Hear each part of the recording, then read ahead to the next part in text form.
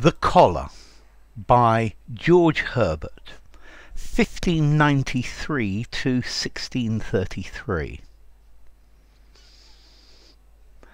I struck the board and cried, "No more, I will abroad." What? Shall I ever sigh and pine? My lines and life are free, free as the road, loose as the wind, as large as store. Shall I be still in suit? Have I no harvest but a thorn, to let me blood and not restore what I have lost with cordial fruit? Sure there was wine before my sighs did dry it, and there was corn before my tears did drown it. Is the year only lost to me? Have I no bays to crown it, no flowers, no garlands gay, all blasted, all wasted? Not so, my heart, but there is fruit, and thou hast hands. Recover all thy sigh-blown age on double pleasures. Leave thy cold dispute of what is fit and not. Forsake thy cage, thy rope of sands, which petty thoughts have made, and made to thee good cable to enforce and draw, and be thy law, while thou didst wink and wouldst not see. Away, take heed, I will abroad. Call in thy death's head there, tie up thy fears. He that forbears to suit and serve his need deserves his load. But as I raved and grew more fierce and wild at every word, methought I heard one calling, "Child," and I replied, "My lord." Okay, so George Herbert. George Herbert was from Wales. He was a priest, and he's most commonly known for his devotional works. He's writing poems about religion and how wonderful it is to have a religion that you follow. And this one is slightly different though. Notice first of all the title. It's called The Collar. So what does he mean by the collar? Well, here he's referring to the dog collar. This is the collar that a Christian priest, the priest wears round, the white collar round his neck. But it's also referring, I think, to something like a dog collar or something that ties him down. And this is really the idea of this poem.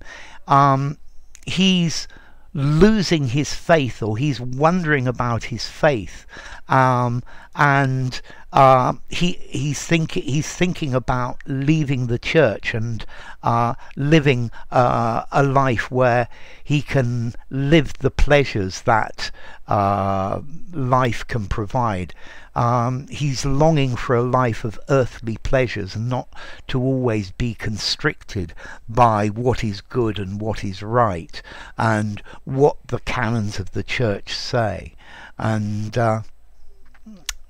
effectively this is what's happening, and this poem is about this inner turmoil in himself. And then when he gets to the very end, God speaks to him, and then he forgets about all of this idea of going to live a life outside the church and doing what he thinks is right, because God speaks to him and he says, "I will follow." So I struck the board and cried, "No more, I will abroad." So I think he banged on the wall, yeah, and he says, "No more, I can't take any more of this. I will abroad, I will go, I will leave." What, shall I ever sigh and pine? So is my life destined to sigh, and to pine, to want things that I can't have? My lines and life are free, free as the road, loose as the wind, as large as store. So I can choose a life of being free as walking the road, of going where I want, being as free as the wind, yeah, doing all of the things that are in store for me, to do all of the things that the road holds for me, that life has in store for me. Shall I be still in suit? So shall I be still? Shall I continue without moving? I think in suit, in a straitjacket. Shall I do nothing and continue exactly as I am and doing what I do? Have I no harvest but a thorn to let me blood and not restore what I have lost with cordial fruit? So he's now making a metaphor, saying that his life is like a plant that bears no fruit, that gives no seed, that doesn't give back anything. Yeah, the only thing that this plant gives is thorns, which you can't eat. Yeah, and these thorns make him bleed. And when he's bled, there is nothing to restore, to make good again his losses, to pay him back with cordial fruit, with delicious fruit. So when you're ill, or when you've bled a lot, then you want to restore your energy, and maybe you restore that with delicious fruit. Sure there was wine before my sighs did dry it. So was there a time when the world was full of wine, it was bounteous, when my life was really satisfying? Before my sighs, oh dear, before my unhappiness dried up this wine, before I was in this straitjacket of religion. There was corn before my tears did drown it. Okay, so there was a life of wine and corn, of bread and circuses, before it was drowned, it was killed by my tears, by my unhappiness. Is the year only lost to me? Have I been wasting my time? Yeah, have I lost all this time being a priest, being in the collar? Maybe I should go back to a non-religious life. Have I no bays to crown it, no flowers, no garlands gay, all blasted, all blasted? So here, a bay tree is a laurel, and a crown of bay leaves was something that the Greeks used to give to the victors in the Olympic Games, or something that went on the head of an emperor. Yeah, so is there no prize for this life that I live? No flowers, no reward, no garlands gay. A garland is a group of flowers together. So aren't there any beautiful flowers? Is it all blasted, all wasted? So has everything in me been destroyed? Have all that makes me happy been destroyed? Not so, my heart, but there is fruit, and thou hast hands. So no, I don't have to continue living this life. There is fruit, there is a good life out there. If I leave the church, then my life will be happy. and thou hast hands, and I have hands, so I'm capable of making my own decision, of taking responsibility for myself. Recover all thy sigh-blown age on double pleasures. So recover all this time that is blown with sighs, which is full of laments and unhappinesses, yeah, and recover that with double the pleasure in a non-religious life, in a lay life. Leave thy cold dispute of what is fit and not. So stop trying to spending your life deciding what is appropriate and what is not appropriate, what is right and what is wrong. Just do the things that make you happy. Forsake thy cage, thy rope of sands. So forsake, to turn your back on, get rid of the cage that is holding you here.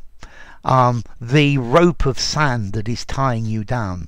So forget this religious life and just live a life of things that will make you happy. Yeah, and then he's saying that he got into it, or he became religious because maybe petty, small, unimportant thoughts and made to thee good cable to enforce and draw, and be thy law, while thou didst wink and would not see. So he's now saying that these minor silly thoughts made him become a priest. Maybe the world made him become a priest. What the world said was good and what the world said was right. And these have become good cable, like ropes, to enforce, to make him do what he what the church or what religion demands that he does, and they pull him along. And like that, I represent the law of God. I represent what is good and what is right. And while that was happening, thou didst wink. So he's talking to God. God, I think, did wink, or maybe myself. Yeah, he shut his eyes and would not see. So I couldn't see the right path. Away, take heed, I will abroad. So, come on, I'm leaving, away. Listen to this inner voice that says, let's go. I will abroad. Call in thy death's head there. Tie up thy fears that he forbears to suit and serve his needs, deserves his load. So, here he's talking about the death's head of his fears. Yeah? Don't be afraid not to live a religious life. Don't be afraid of going out and living your own life. Yeah, I know that religion says that if I don't follow the exact teachings of God, then I will die forever. But forget your fears. Yeah, stop being a priest who forbears to suit and serve his need, deserves his load. So then he's saying, he's being self-critical. He's saying that somebody that puts up with, somebody that stands all of these religious rules and stands only doing what is right and not following his heart, yeah, so that they follow God's law and serve God's need. Well, if you do that, you deserve all the problems that you get. Yeah, so I deserve this for just putting up with all these things to follow God. But as I raved and grew more fierce and wild at every word,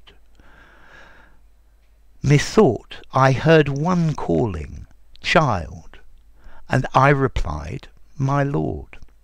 So as I raved, as I ranted and raved, as I thought about this and became more and more frantic, more and more wild at every word that I said to myself, I suddenly thought I heard a voice.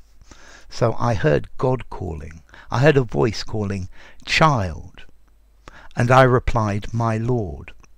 So suddenly we have this twist at the end where God speaks to him, and all his worries and things that made him sad and unhappy and frustrated disappeared.